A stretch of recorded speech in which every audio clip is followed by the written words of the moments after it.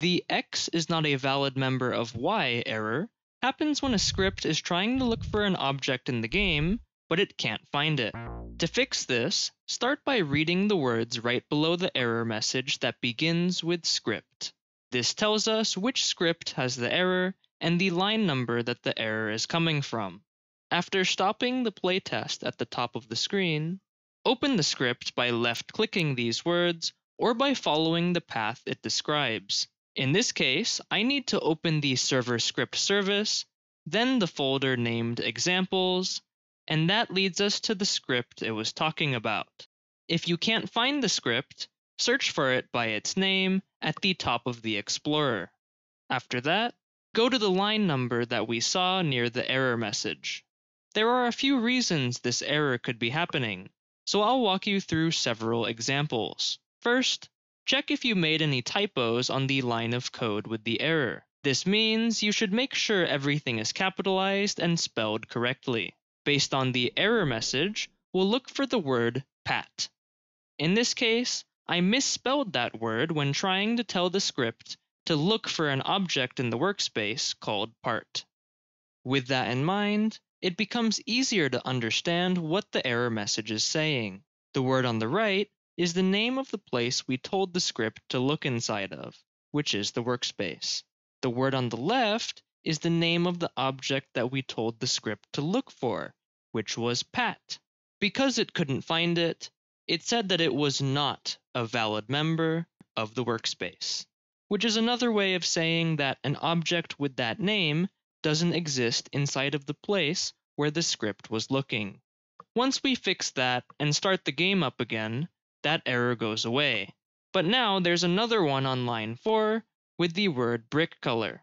When we look back at the script for that word, it looks like it's spelled correctly. However, if we compare it to the other time brick color is mentioned, it looks like the letter C in the word is supposed to be capitalized. So we can go ahead and fix that on the left side. If we start the playtest, we can see that the code ran successfully, updating the brick color of the part.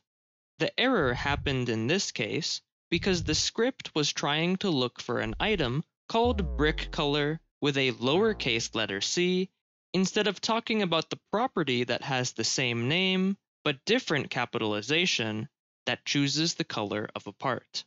One way to find out the correct spelling and capitalization of an object or property is to look for it in the Explorer or Properties windows.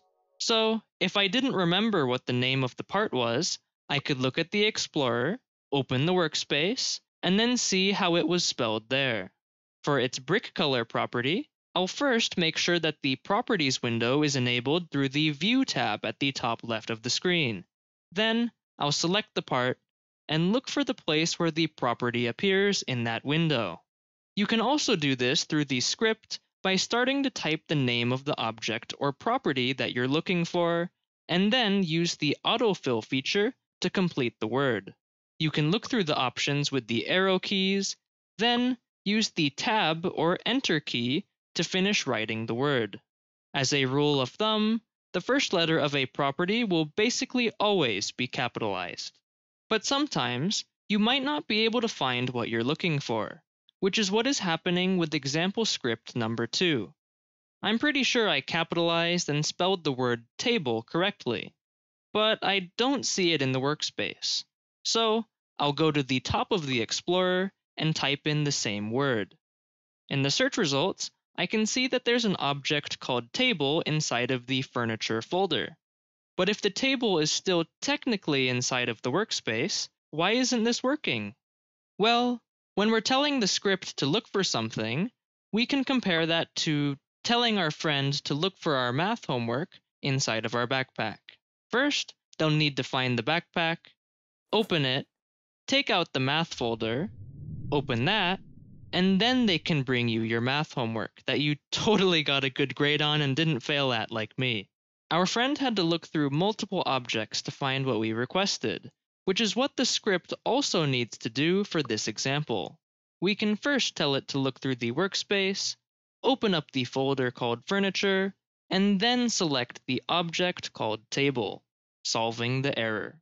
And after all that, we can finally run the game again just to see a different error. This time, the error is on the fourth line of code with the word destroy, which has a typo that is much easier to spot, but it shows that the error can also happen when calling built-in functions and is not exclusive to looking for objects or updating properties. But what about situations where the error appears when you're moving objects around in the game? For this example, we'll be looking for an object called homework inside of the computer setup model. The homework object starts out in the server storage service and is moved to the computer setup model a few seconds after the game starts up. As we can see in the output, the error appears right away, and the name of the object isn't changed. This happens because the code runs right away, and it gives up if it can't find what it's looking for.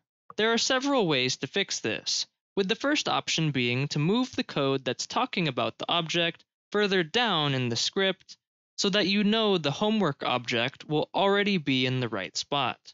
But if the object is being moved from a different script, or if you don't know if the object will be there at all, you could instead change the way you look for the object. Instead of using a dot to search for objects, swap it out with the :findFirstChild method, which doesn't error right away if the object isn't there. To add on to this, you could include that in a conditional statement to let the script know what to do if it finds the object and what it should do differently if it doesn't find the object. Or, if you're 100% sure it will be there soon, you can use the :WaitForChild method to make the script wait up to 5 seconds until the object appears. If you want to change how long it will wait, you can add a comma and a number after the name of the object, with the number representing how many seconds it will wait until it gives up. Keep in mind that if the script ends up waiting for the object to appear, it will stop the code that's running right below it, which in this case means that the script wouldn't actually be able to move the homework object from the server storage to the computer setup model in the workspace because the code at the top of the script is still waiting for the homework to appear.